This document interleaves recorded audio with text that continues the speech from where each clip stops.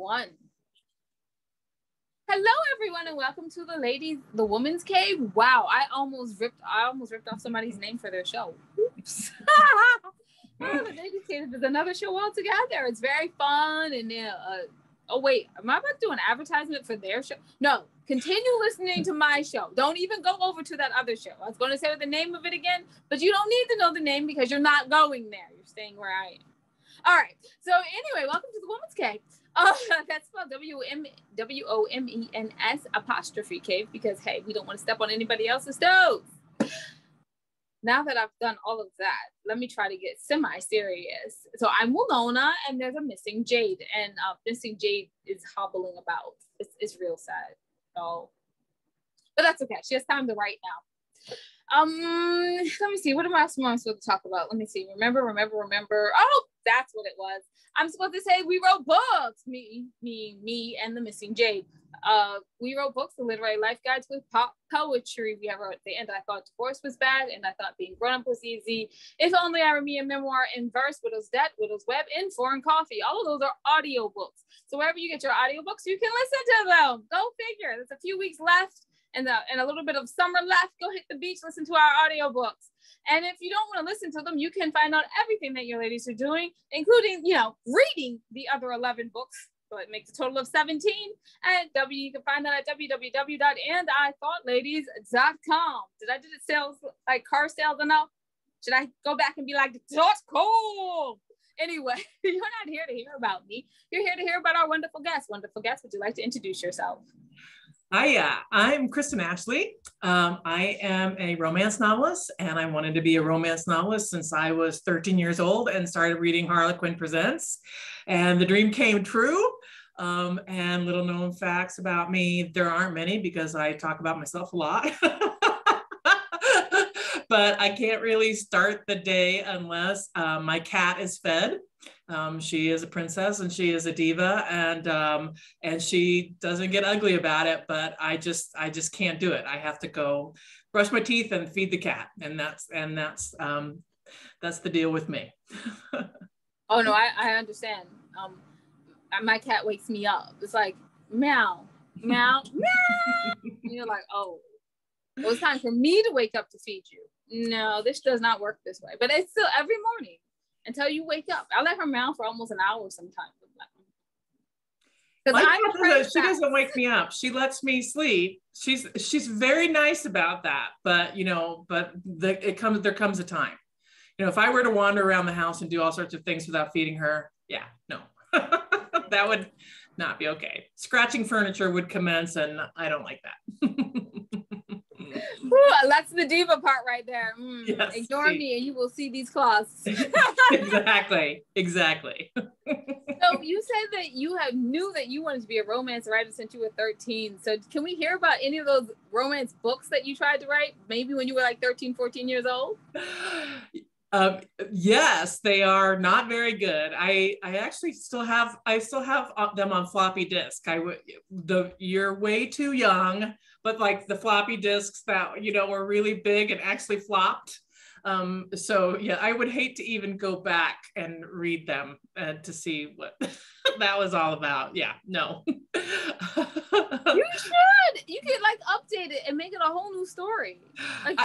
It would be interesting. I think there are computer doctors around somewhere that can take those old discs and they can get those files off, and they're all historical romances. I've published over 80 romance novels, and I've not published a single historical, but all I wrote back in the day were historical romances because that's what I read. I really loved them. So I mean, since we've segued into historical romance and the romances that you wrote, can you tell us a bit about the 80 that you've written, and what genre and style do you use now? I write mostly contemporary. I actually jump around because I like to kind of cleanse the palate between books. So I write contemporary romance, and that could be anything from suspense to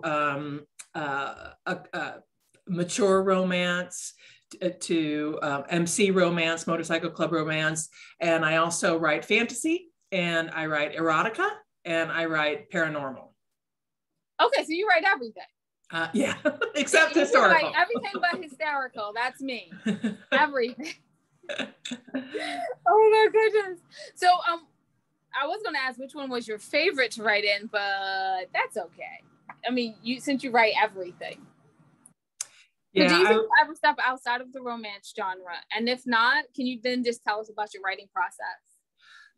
Well, I actually kind of have. I'm not really talking about it very much because there's going to be a special surprise for my readers at the beginning of next year, like straight off after the new year. I'm going to be releasing a book, and it is still a romance, but it's an entirely new thing for me. I'm getting into a thriller, so it's going to be a romantic thriller or a thriller romance, however you want to take it.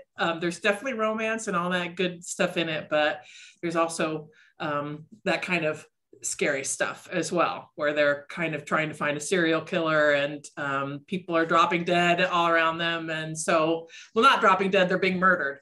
So, I'm really excited about it. It was so fun to write, and I just can't wait to see what people think about it. Oh wow, that is so amazing. Yeah, I'm looking forward to it. Like, definitely put us on the email list for that. Let us know when it's out. I want to read that one for sure. So can you give us a little bit of advice that you would have for any of the other 13-year-old romance authors out there dreaming of making this dream come true? What advice would you have? Well, two of my favorite things to say are, first is write. Just write. You know, I think people really have trouble just sitting down at the keyboard or with a notebook or however is your process. And it, you know, it doesn't matter if you write 10 words a day or if you write 10,000 words a day. Just write. And the second is, it's kind of like, you know, the saying, dance like nobody's watching. Write like nobody's going to read it. Write what you love. If you love your book, I promise you other people will love it too. So I think people get really stuck in feeling like this is what a romance needs to be, or this is what a thriller needs to be, or this is what, you know, I have to follow these certain rules.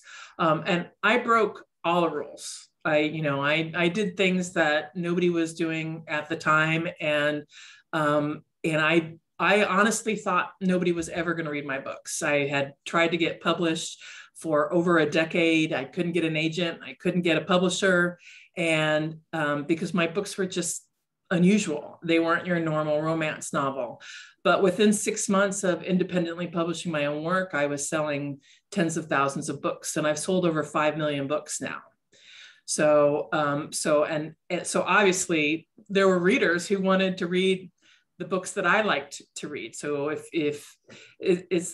believe it's the same for every writer. If you have a story in it and your characters or however it comes to you are telling you how to write that story, and you try to make it something else because you think that that's what readers are going to read or that's what publishers are going to want, stop it. Just do your own thing. Thank you. I feel so much better about the books that I have coming up because my books are unique. That's awesome. Ooh. Are they unique? I'm not sure. They might be literary unique, which is not necessarily good. So you answered my next question, which was about, tell me a little bit about your publishing journey, and you've already answered that. So let's just go on and skip to the end, that last question. Okay. Can you tell us where we can find these books so we can buy them? Everywhere. They're in digital, they're in print, and they're in audio. So you can get them on Barnes and Noble, you can get them Apple, you can get them on Audible, you can get them on Amazon. I have a number of books that are traditionally published. You can get them in brick and mortar stores. You can order them from indie bookstores, which is what I try to get people to do so we can keep our indie stores running.